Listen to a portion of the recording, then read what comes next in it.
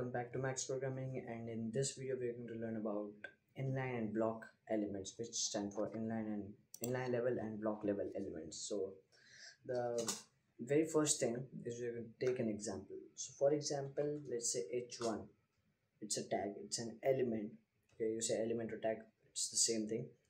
So we say h1, and then if I say heading, and if I just copy this whole line and then just paste it down here. Okay, so these are the two h1s. Okay, so if I save it and if we see it in the browser, you can see we get heading and heading, both of them, but on a different line.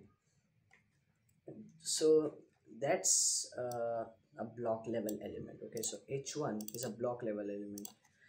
Basically a block level element is an element which just creates a new line. Okay, so after that we have a new line, or it will be on a new line.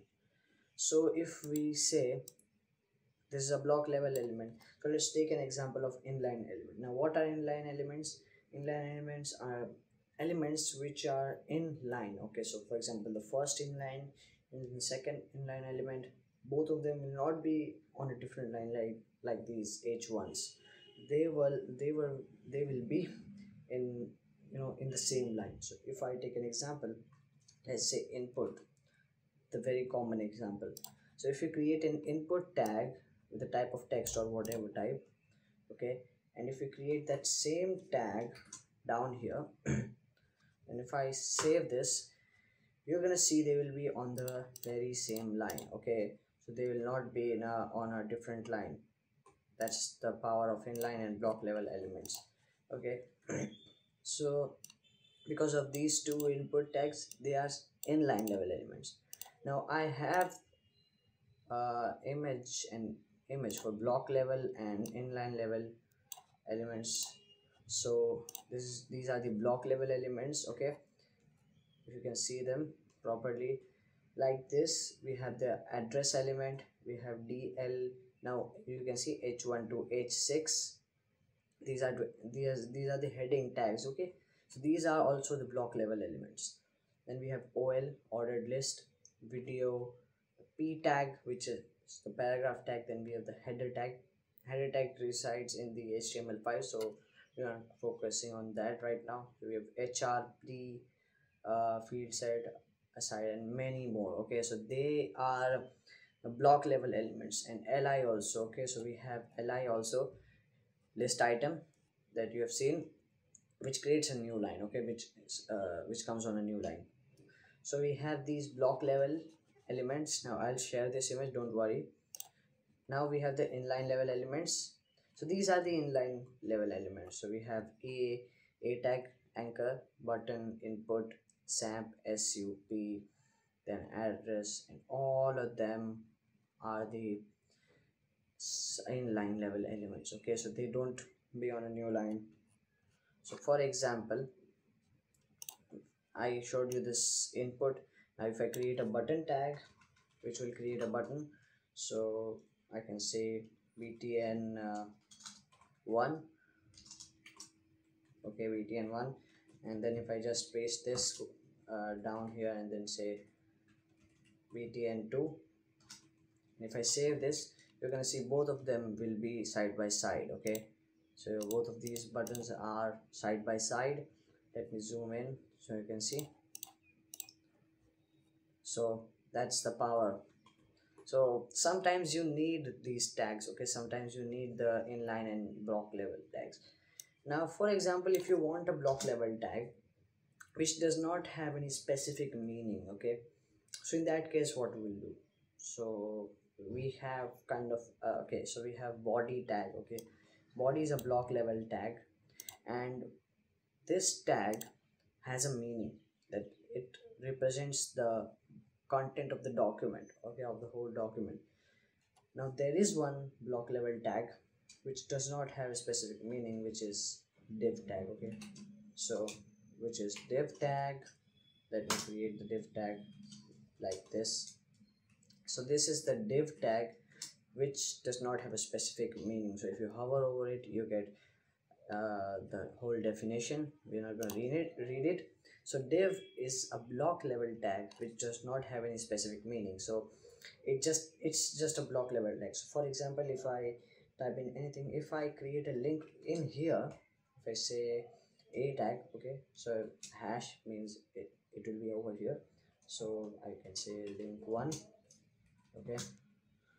Then I'm gonna create one more link, but in a different div tag. So I have two div tags, okay, and in that two div tags I have my two links. So when I save it, you'll see both of them will be on a different line. But if I remove these div tags, let me just remove them.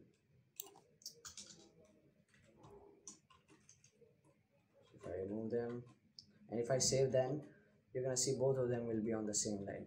So if you create just a div tag and you enter anything like mm, anything, okay, so any random text, and then you create another div tag with the same text or any other text, then it will be separated on a different line. So it will be on a different line, okay, as you can see.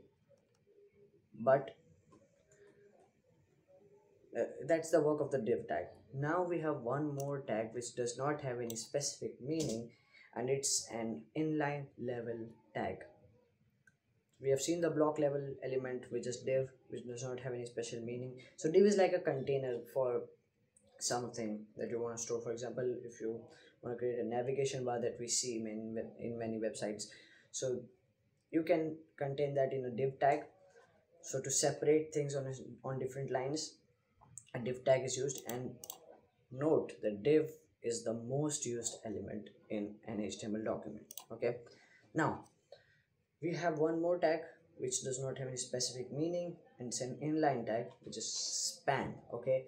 So span tag will just be like a p tag, okay, like a paragraph tag, but it will not create a new line, okay. So if we create a p tag and we say p1, and if we create another p tag and we say p2, okay, so what this will do is this will be on two different lines, okay. What if you don't want that? What if you want something like to select a specific thing, okay, a specific character or anything like that? So we place that in the span tag. So if I say span1, span1, and if I just copy this and paste it down there, and if I say span2 and save it, you're gonna see that both of the spans will be on the same line, okay. So you can see span1 and span2 on the same line, but p1 and p2 are on different lines. Now we have this on a different line just because p2 is creating a new line, okay. So if I remove these two, you're gonna see we have both of the spans on the side by side. So they are the inline level elements. So we use span not we don't use span a lot of times, but we use div as the most used tag in whole HTML, okay.